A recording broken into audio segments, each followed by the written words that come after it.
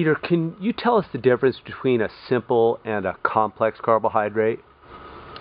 So carbohydrates are a certain class of molecule to be distinguished from fats and proteins. And within that carbohydrate class, we divide them into what we call saccharides, which are the number of rings in the carbon structure that you put together. So a monosaccharide, one saccharide, would be something like glucose or fructose, which is effectively the simplest form of carbohydrate. It's one little ring structure.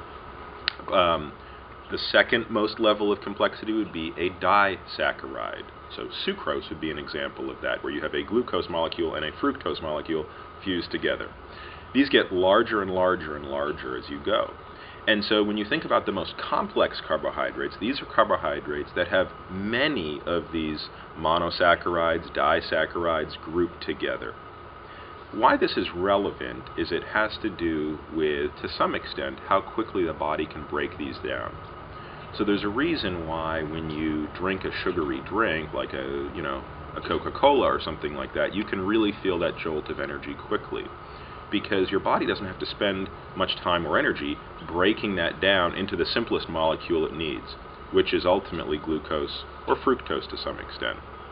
When you eat something very complex, you have to break it down from all those, what we call saccharides joined together, into the simplest constituent form, glucose, to then begin the process of digestion, or more specifically, metabolism.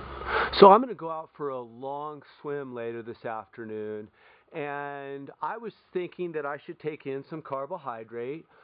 Would I want a simple or would I want a complex? It sounds to me like I want a complex carbohydrate. My personal preference is always to choose a more complex carbohydrate over a simple carbohydrate. The only real advantage to a simple carbohydrate is in what I would call a rescue situation.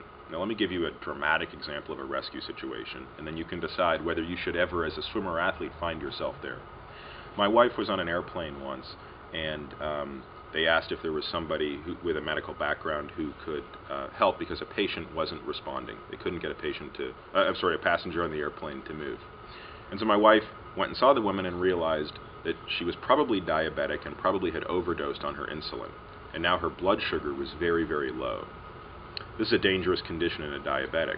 So the first thing my wife did was ask for a packet of sugar, literally white granule powders, opened the woman's mouth and dumped it on her tongue. Now that's about the simplest thing you can give somebody, but it did the trick. The woman woke up within a minute. They were able to land the plane and get her medical attention.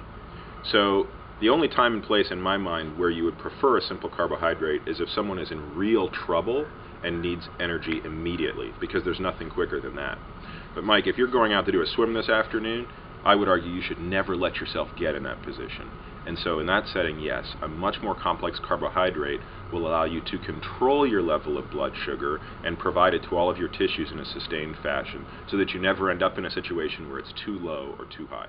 Is this where the glycemic index comes into play? Like foods that are high on the glycemic index, are those more simple or are those more complex? Yeah, glycemic index is inversely correlated to complexity of a carbohydrate. So a food that has a very high glycemic index, like watermelon, for example, is a very simple carbohydrate. It's high in very simple or monosaccharides and disaccharides. A food that has a very low glycemic index, conversely, is much more complex.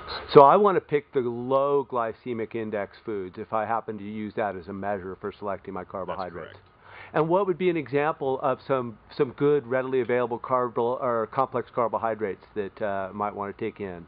Well, it's important to probably distinguish these between two types of times when you'd be eating. One is at your table, and the other is in the water.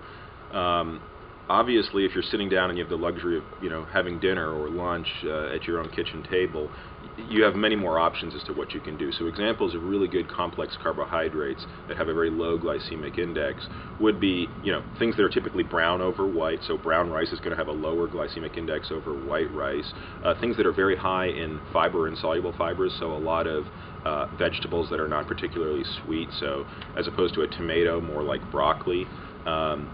There are starchy vegetables like potatoes that we think of as not being sweet, but they actually are quite simple when broken down, so they have a high glycemic index as well. Well, that'll certainly help with the selection process. Thanks a lot.